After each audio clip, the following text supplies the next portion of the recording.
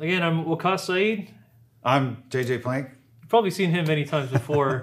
More of a fresh face around here. But today we're going to be looking at the Michelson interferometer. And to be specific, we're looking at PASCO's precision interferometer. And what we're doing here is we're taking a look at the wavelength of laser. We have a helium HENE laser, helium neon laser here. And what we're going to do is, we want to look at the wavelength of the laser. We're trying to experimentally determine the wavelength of the light source. So what an interferometer is it's a device that lets us look at one light source. It lets us create two wavelengths so that we can compare the two wavelengths in order to figure out what's going on. Two beams of light from the same source, right? And they have their own wavelength. And the whole idea is, can we get them out of phase? And if they're out of phase, then we're going to see interference, basically. Thanks, Jay. So the way the interferometer works is we're shining a laser straight through here. There's a beam splitter here. There's a mirror here, and an adjustable mirror back here. And then in the manual, you'll notice sometimes this will be called the fixed mirror, even though it's adjustable. And actually, we're able to adjust both of these mirrors, but we'll go over that. So the light enters through here, it hits the beam splitter. The light splits off into two paths. It gets bounced back off of both mirrors, and then it goes through the beam splitter again, and then we can see the projection or the result on this screen here. And what we're doing is, because the light gets split up into two, we now have two different light beams. Two different paths. Two different light paths. And we can use this micrometer adjustment here. We can actually adjust this mirror back and forth and change the phase of the second path of light. Yeah, right. They hit the beam splitter, and the same coherent beam gets split into two. And then those two beams take two different paths, and then we bring them back together, and if the paths are the exact same length, we won't notice any difference, right? They'll be in phase still. But if we change the path of one of them, we make it slightly longer or slightly shorter, now there's a chance that the phases, those two beams might be out of phase when they come back together, which is exactly what we see. Cool. So the way we have this set up here, we're actually projecting the output, I'm going to call it, onto this tiny screen here. But the cool thing about this is that, in your classroom, you don't want, 130 students are huddled up in the front. You can actually project onto like a board that's behind you. The further back the board is, the bigger the image is. And we're actually going to use a little bit of a trick here. We'll show you that we can also try it with the lens as well. This may not show up as nicely on camera. Yes, so like when the lights are on in your classroom, this is perfect. You can shine it up on the whiteboard. Kids can see it from a short distance, but sometimes, the students from the back of the classroom might be having a hard time. So there's this lens that we could use. And it comes with the set. Use the optional lens. We have our bright lights on here, but it really just blows up the image and in order for you. Yeah, well, here, leave it on there for a second. And then we shut the lights off. Now you can see the fringe pattern. Yeah, the fringe pattern is a lot bigger. So now students in the back of the classroom can see it. And you can see in the pattern, there's bright spots and then dark spots, right? These are fringes, right? Where we're experiencing constructive and destructive interference, basically. So those two light beams come back together, and if they're in phase, you get constructive interference, and if they're out of phase, you get destructive interference. And whether or not that happens depends on how much further or how much shorter one of the beams has traveled compared to the other one when they come back together. So one thing that I'm going to switch back to the smaller. So one thing you'll see here is, as JJ mentioned, the dark spots are actually where they're out of phase. That's right. So that means that the beams are canceling each other out. So students might wonder, well, how can how do I know that that's, that there's actually like this, there's light hitting this whole entire circle, but because there's two different phases, we're seeing the dark spots. If I just cover one of the paths, you'll see it's a full laser beam. Or if I go ahead and cover the other path, it's as solid as you can get with the laser. Your hand's covering them. Yeah, so you can't see that interference pattern unless you've got both of those beams coming back together in the same place, and one of them has to be out of phase with the other one. Otherwise, it would just be back to its original beam self when it entered the system. So the way we get the wavelength here is we want to adjust the micrometer here, which actually, as we mentioned earlier, I might want the light on for this. Yeah, maybe we can turn this back on. Right. So we're going to adjust the micrometer. That's going to change the distance. That's going to adjust this mirror here in microns based off the units here. Yeah, so the beam comes in, it gets split, and it goes this way, and then back out, and then it goes this way, and then back out. And so adjusting the micrometer moves this mirror back and forth, which makes this other path shorter or longer, depending on how we move it, basically. So every, like 1 micrometer that we adjust this, the light beam actually gets adjusted twice as much because of both directions. So it gets adjusted in the direction going to the mirror, and it gets adjusted in the direction coming back from the mirror. Yeah, right. We shorten the path of the incoming beam, and we shorten the path of the outgoing beam as well. So because of that, for every, so you'll see here, as I turn the micrometer, we'll see the fringe pattern here. It's like a Doppler type of effect. Yeah, it's like evolving dark to light, right. and they're moving. The fringes are moving, right? And every, micrometer that I'm adjusting this, it's actually adjusting half a wavelength because we're adjusting this mirror. It's out of phase. We have equations for it, but it's adjusting basically half a wavelength. Yeah, so you'll see here in the bullseye, the table's a little shaky, but it looks bright right now. But if you adjust that micrometer enough to move this mirror 1/2 of a wavelength, you're going to see a full wavelength of shift in phase between those two beams, and it'll cycle from that bright to dark back to bright again. So we'll go through a full wavelength shift, moving this 1/2 of a wavelength, basically. So the best way to start data collection is to, so you'll notice we don't really need a computer for this. We don't need an interface or anything. Everything's right here. We set the micrometer to a fixed position. So I have it, essentially zeroed out. I'm looking at the pattern here. I'm going to draw a line somewhere on this, and I'm going to adjust the micrometer and just count the number of times. I'm going to count, let's say 20 times that the pattern is going to go over the black line. So if I just go, let's see, it's 1, 2, 3, 4, 5. Yeah, and you keep counting as they go by. You count them. And you want to do like 20 or more, right? So if you count it 20 times as it goes past that black line, like a dark fringe goes past that black line, right? That means we've cycled through that many wavelengths of phase between them. And then that distance, or the distance that this mirror's moved, then right, what the wavelength of the light should be to equal that amount of wavelength shifts. All right, so I've gone over it 20 times.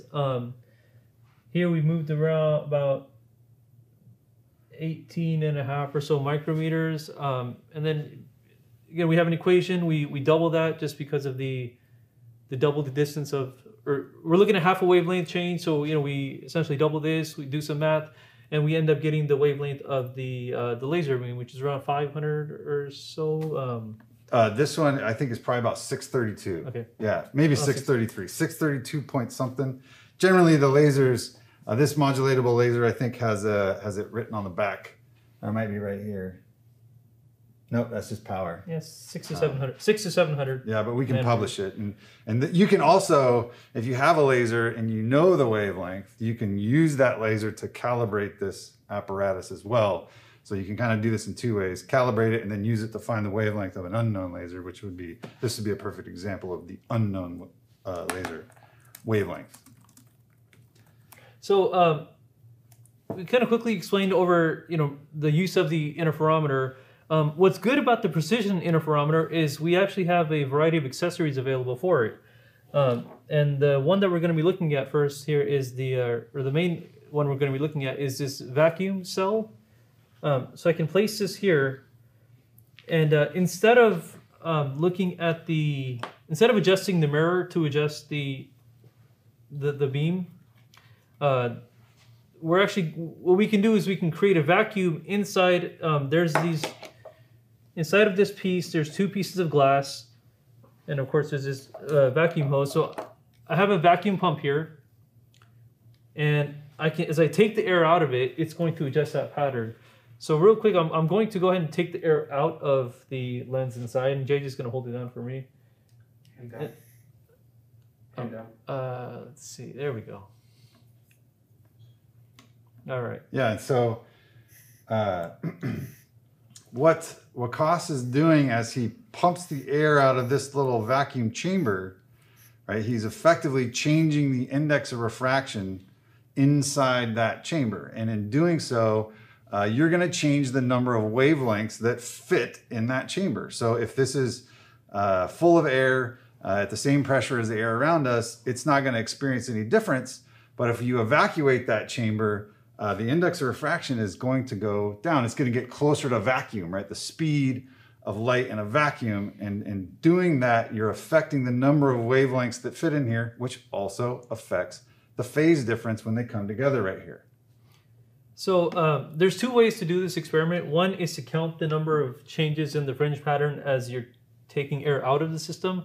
What I find to be easier is to take the air out, and then as I slowly release it, then we're doing the same thing. We're just going to count the number of marks. So, I have about in inches mercury, or looking at about 26 right now. Mm-hmm. And then I can just slowly release this, and we can like count 20 times over the marker, so about, whoa. You got to be very precise. So yeah, you can do it by, you can do the same experiment by counting the fringes and measuring the pressure as you evacuate it, right? Or you can do it the opposite. As you let the air back in, there's a little relief valve on the pump that will let you let the air back in slowly. And so you'll count the number of fringes as they move by and the pressure, and then you can use those values to experimentally determine the index of refraction of the air, right? The atmospheric air. So I just slowly adjust this. You'll start seeing the pattern change. Whoa. It was working out better when we were doing this earlier. But yeah, so I mean, you can do it this way by pumping. So you can slow squeeze that pump and, there you go. And observe changes in the fringe pattern while also measuring the difference in pressure as you evacuate it.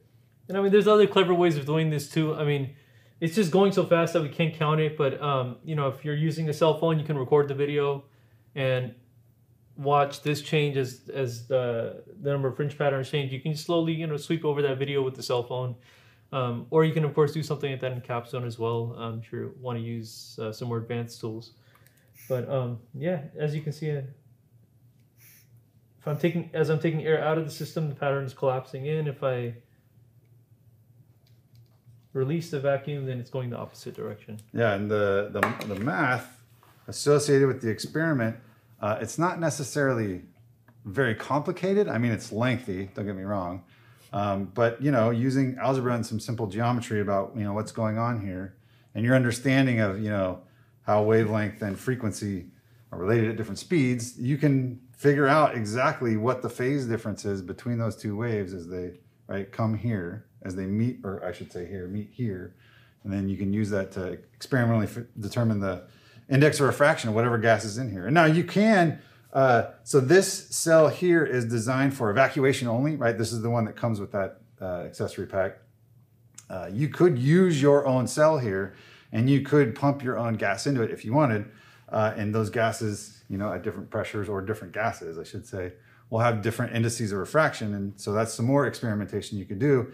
This interferometer is a tool that's used to determine the index of refraction of that gas that's in there. So that's another fun experiment. And you can also, this comes up out of here, and I can take this cell off. All right, mind you, the interference pattern is still there, and I can take a glass plate. And so the kit comes with this glass plate, and it mounts right to the front of this, as you see.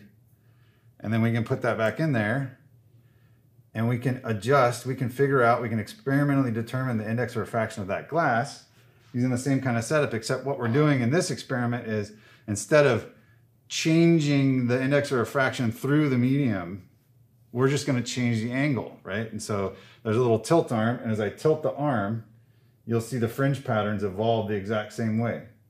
And in doing so, I'm changing ever so slightly the path length of the beam as it goes through there.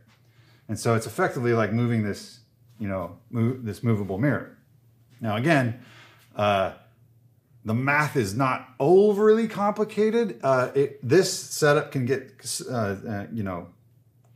complicated, but it's definitely doable. It is lengthy, but in the manual you'll find the equations to help you determine those indices of refraction. They simplify quite well, and just with a couple small measurements and some counting of fringes as they move, you can figure out those unknown indices of refraction. And so, like again, if I move the angle here, you'll see the fringe pattern evolves.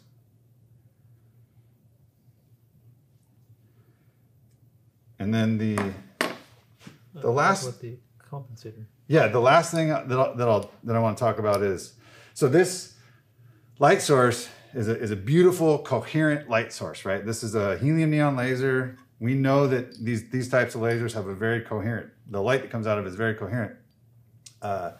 If you're using a light source, and you can use other light sources, in fact, you could use a white light source if you wanted to, the experiment becomes, and setup and alignment becomes slightly more complicated, but you can help simplify that by adding this compensator. And so all this compensator is just it's a piece of glass that's identical to the beam splitter without silvering, without that partial silvering or partial mirroring on one side. And the reason this matters is, so the light, as we mentioned, it travels in two paths. When it goes this way, it goes through, so this piece of glass here, the mirror, has a reflective side and a clear side, right? So the light has to travel through the reflective side, hit the mirror, and then bounce back, right? So that's 2 times it got distorted in the glass. Comes back to the mirror here, goes back forward, and again, it has to travel now through here. So that's 3 times the path got distorted. However, when we look at the light as it hits the mirror, it goes through once. Yeah, just once. Hits the mirror, comes back, and then it reflects on here. It only gets distorted 1 time.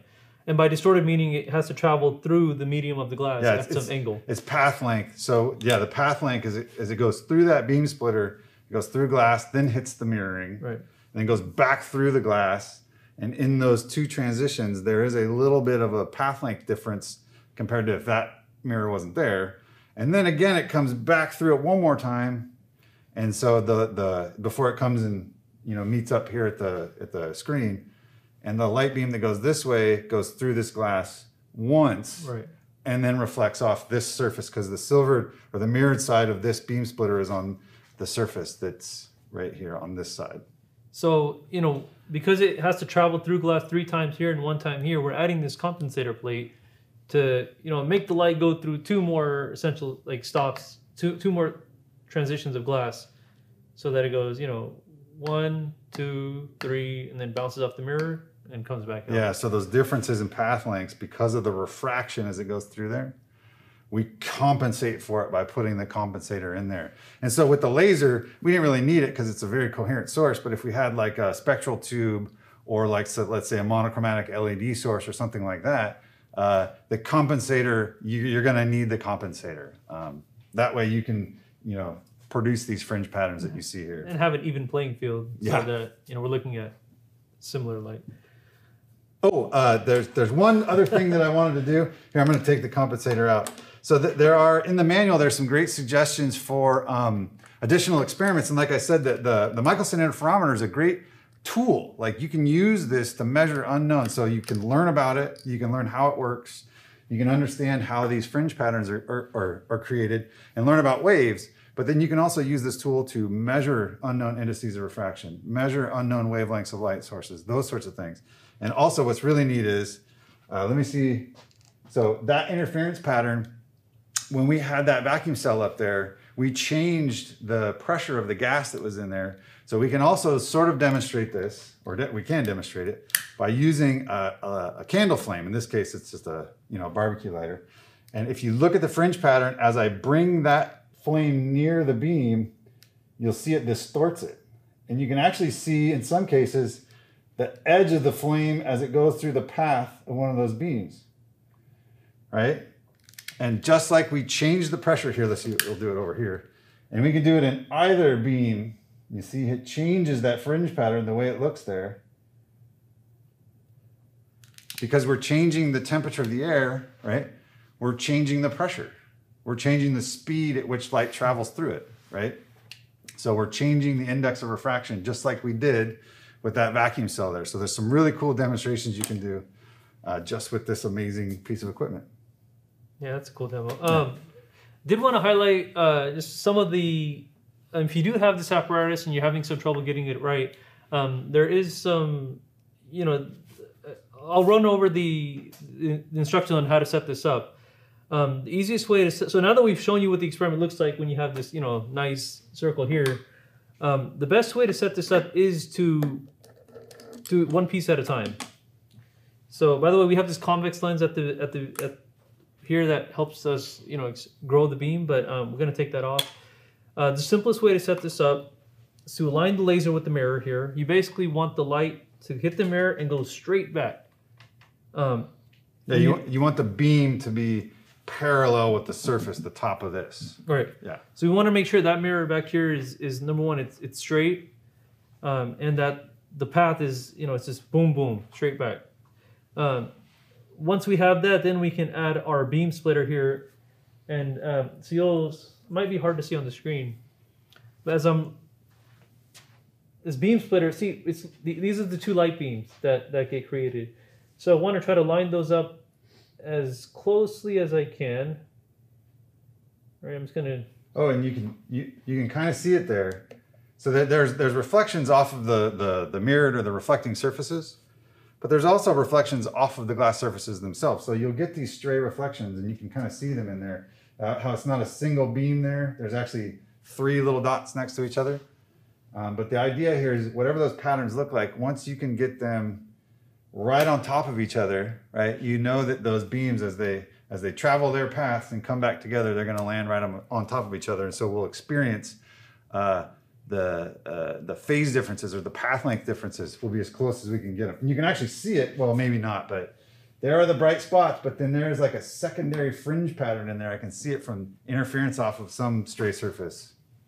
So, you know, as you see, like we've now got the beams right on top of each other, at least as close as we can do it. When I add the 18mm convex lens, you'll see what happens here. This is what makes it so that it's bigger, right? There you go. And also, like, if you're not seeing the bullseye pattern, you can adjust the mirror in the back, and yeah, that fixed mirror, it's called fixed mirror sometimes, and also a movable mirror, or excuse me, adjustable mirror. It's because it has this XY, this gimbal adjustment in the back that you can use to make, fine tune where the pattern goes, basically. And as I adjust that, I can use that to center the alignment of the two beams. And then... Yeah, and you'll notice that the compensator's not in there, but if it was in there, right? Yeah. It doesn't really change what you see a whole lot. So you still see the fringe pattern, and it still moves as you adjust the micrometer, right? So now if this was a light source that wasn't quite so coherent, then this would almost be a necessity to make this setup work. Also, when you make measurements, right, what Koss explained, we're going to adjust the position of this mirror by turning that micrometer, the barrel on the micrometer, or the thimble, I guess, on the micrometer. When you make your measurements, here's a tip. Make sure you start by spinning that thimble a couple of times, or at least one full revolution before you begin your readings. That way you can eliminate backlash. So micrometers experience backlash when you change directions. And so you'll spin it one full revolution, and then you'll continue in that same direction to make your measurements, basically. And if you do go back, change direction, make sure you do one full revolution before you start those measurements. All right. Yeah. Are there any questions for? I've been answering questions as they've come up. Okay. Yeah. So we've been answering questions in the chat as they've been coming up. Yeah. So thank you, Brett, for taking care of that. Oh, and this interferometer is set up right now in that Michelson configuration, right? Mm-hmm. Right. This is that famous luminiferous ether experiment that they did, a long time ago. About 100 or so years. Yeah, right. It was in the 1920s. So this system can also be used in a Fabry-Perot as well as a Twyman-Green setup. And so the manual outlines real well how that Twyman-Green setup can be used to find imperfections in optical components. I said this is a tool that can be used for not only explorations about light and wavelength, but also to help determine imperfections or inconsistencies in optical components. And then the Fabry-Perot setup does basically the same thing, except instead of the beam going down, being split, and then going down and recombining as it goes to the screen here, it goes through a surface and then reflects in there, and those reflections escape. And the path length for each one of those reflections is different because one beam will go straight through, well, not straight through. It'll experience some refraction. Yeah, so you should be able to see the manual on the screen. And as JJ mentioned, the theory of operation, we have the Michelson, Twyman-Green, or the Fabry-Perot. We have like the 3 experiments we did today and suggestions for additional experiments, which I think that's where the lighter idea came from. I don't know, but that was pretty cool. If you can get the path length to change, or I shouldn't say the path length, or the index of refraction to change, right? In either of those beams, you're going to see changes in the interference pattern because there's changes to the phase shift, the phase between those beams. Yeah, I mean, we put this together for you pretty quickly today. So this is an experiment that it doesn't take a lot of time to set up. Pretty straightforward to use. PASCO does make it really easy for you. I don't know if you can still see the screen, but we try to include all of the accessories you'll need. The basic kit comes with a certain handful of accessories, and then if you buy the additional accessories package, then you get the vacuum pump and some of the other bonuses. So yeah, any other questions that have come in? No. It's just that awesome. Yeah. All right, I guess that means we answered every question on this experiment that's possible today. So well, thank you very much for joining us today for this day of experiments.